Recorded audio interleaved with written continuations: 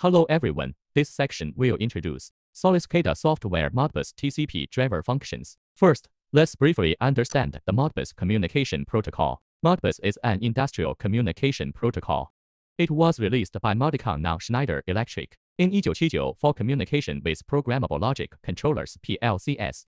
Modbus has become an industry standard for communication protocols in the industrial field and is now a common connection method between industrial control system devices with extensive applications.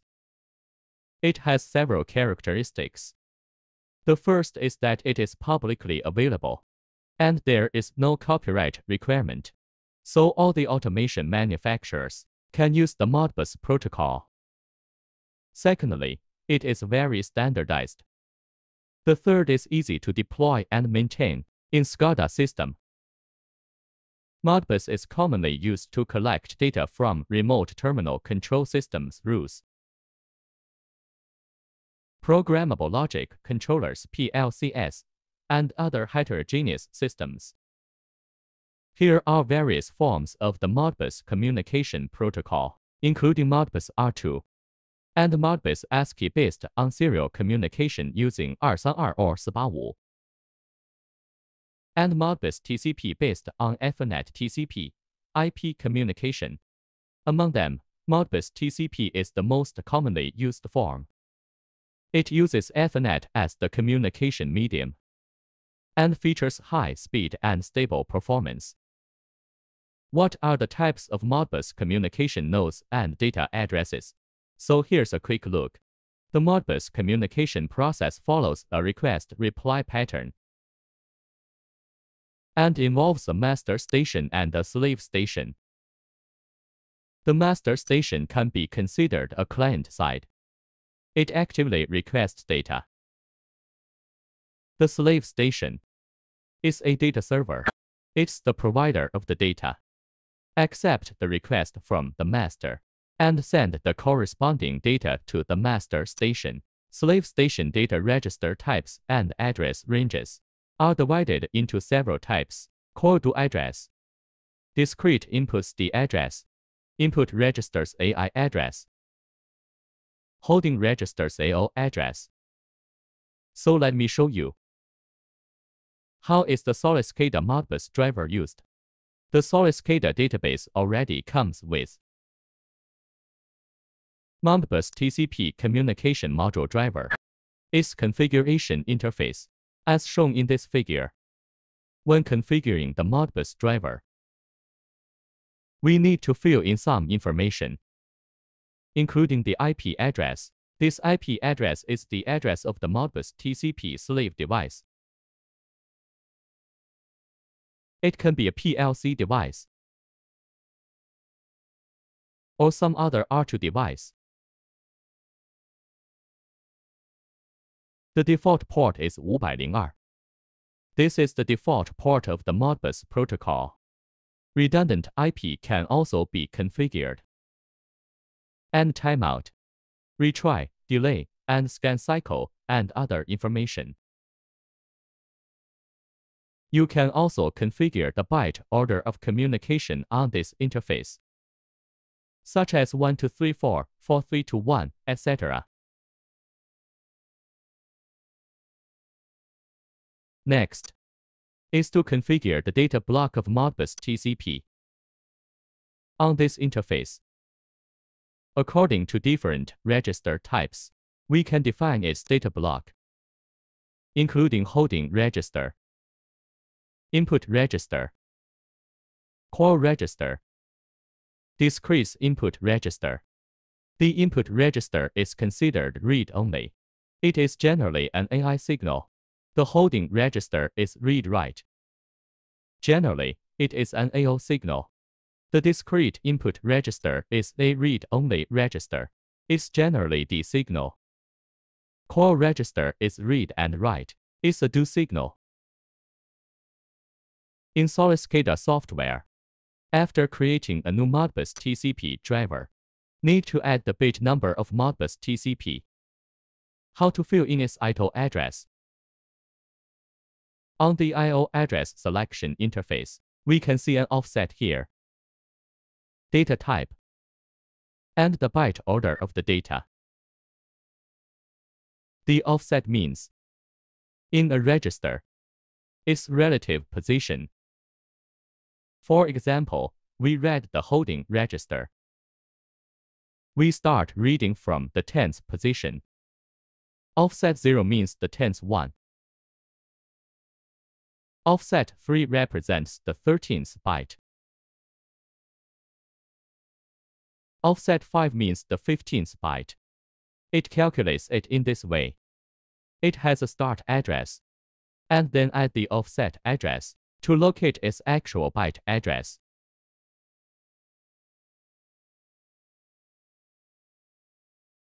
This is a further explanation of it. Its offset address. When we read two variables, it depends on the type of the variable. The step size of its offset address reading may be different.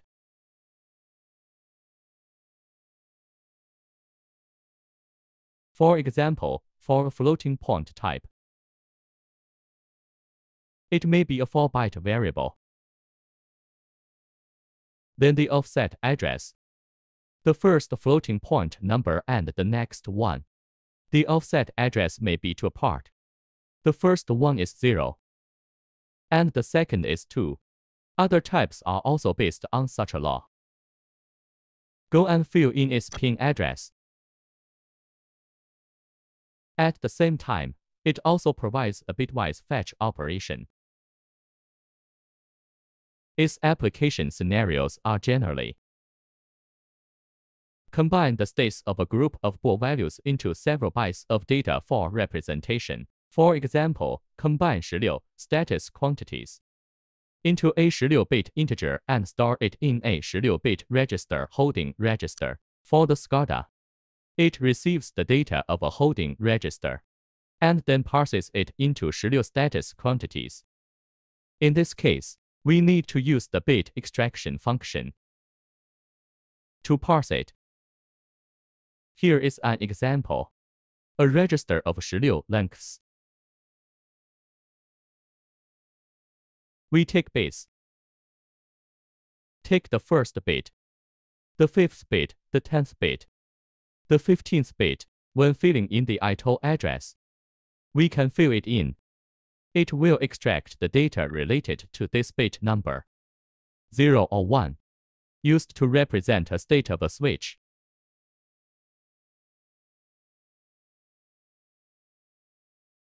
Modbus TCP Driver also has the function of online debugging.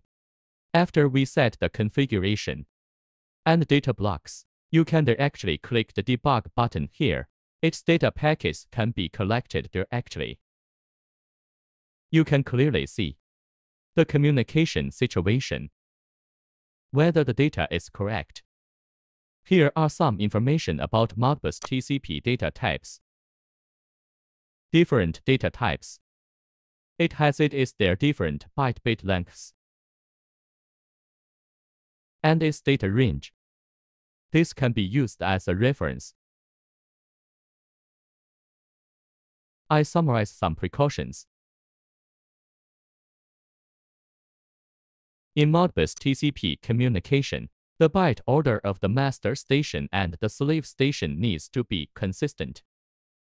In the driver, the start address and length of the block need to be consistent with the register area address of the slave station and should not exceed it. When performing Modbus TCP communication, reasonable parameter adjustment is required according to the device performance, such as the scan cycle and serial or parallel packet sending rules. In the Modbus TCP driver configuration of SOLISCADA, the start address ling represents the first address of the register, and the latter is the after class exercises. What are the register types included in Modbus TCP? What are their characteristics? How are the roles of the master station and the slave station in Modbus defined? What are the functions of the polling main cycle and secondary cycle of the Modbus TCP driver in SOLISCADA. How is the communication byte order of the Modbus TCP driver in SOLISCADA adjusted? Now I will demonstrate the usage of Modbus driver. First, we open a sample project. Enter the project password to log in. Right-click and select Open from Configuration Server.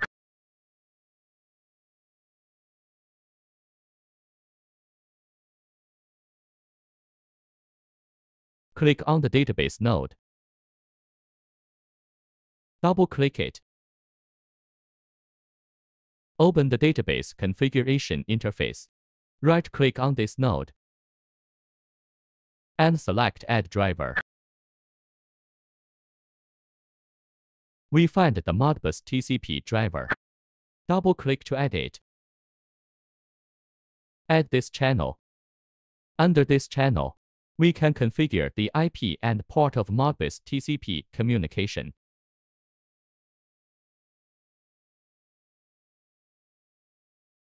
Tools for Modbus TCP slave. We use ModSim to simulate.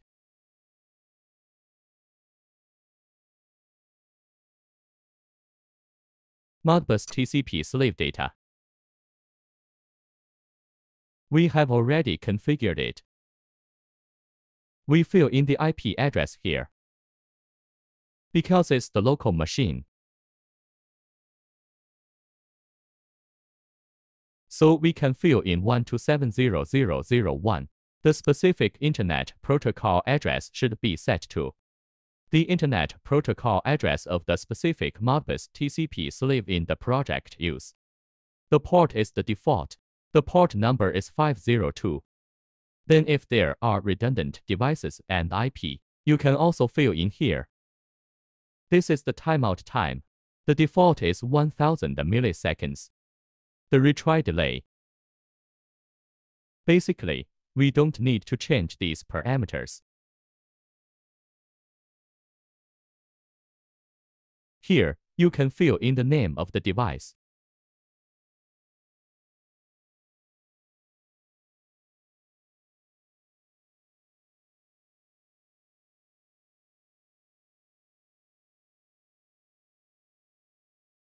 All these parameters can be kept as default. Next, add a block.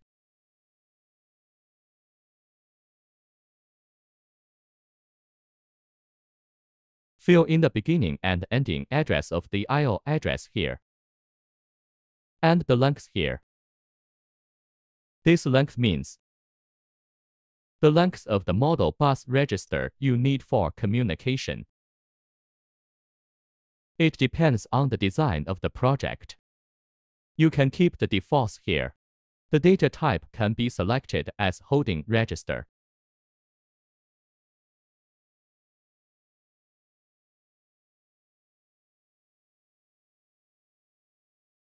Then simply do an online debug. Click on Online Debug. You can receive its data packets here and see its current data. We can also perform a update send decimal action on this data. In this emulator, you can see the address of the holding register.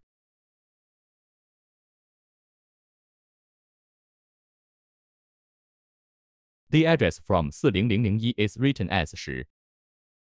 We can also change it here and change it to 20. Let's go back to the debug interface.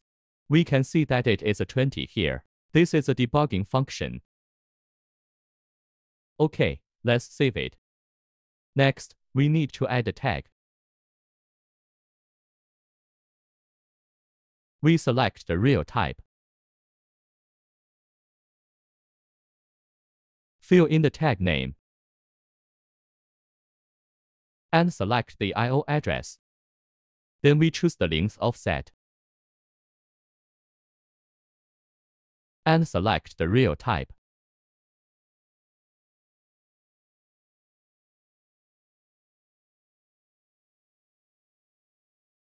Click OK. Add the tag. Next, we add this tag to the graphics.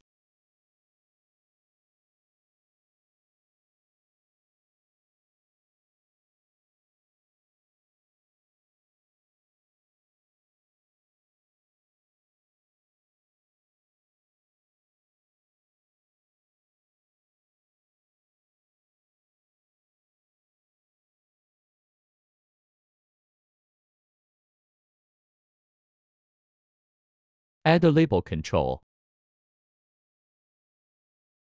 We select this tag.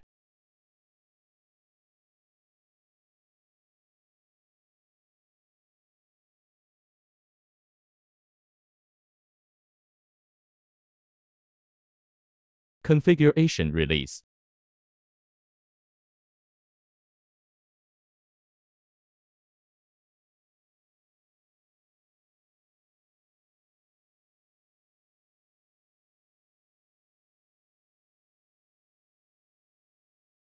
Select Online Publish.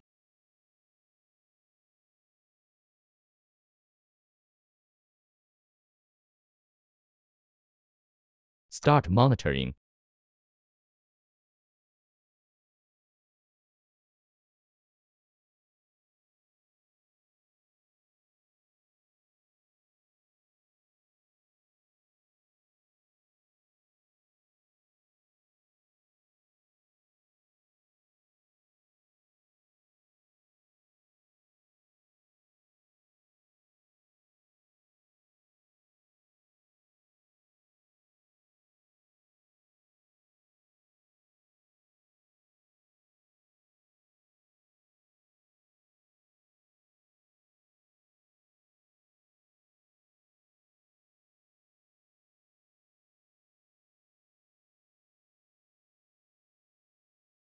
After monitoring starts, log into monitoring.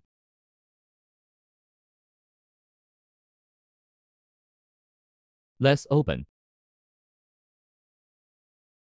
the picture just now. OK, we can see here, its value has been read as 0.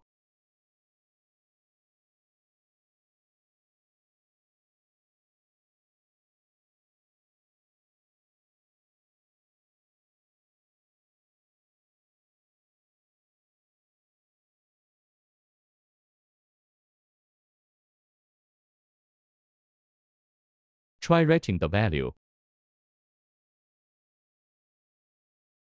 The register here has also changed.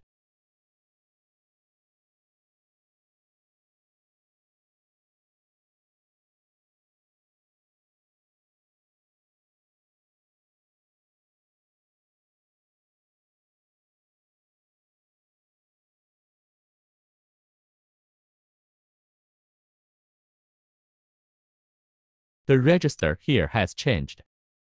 Let's change this value. OK. The value in our monitoring has also changed, indicating that the Modbus communication has succeeded. This is a simple demonstration of a function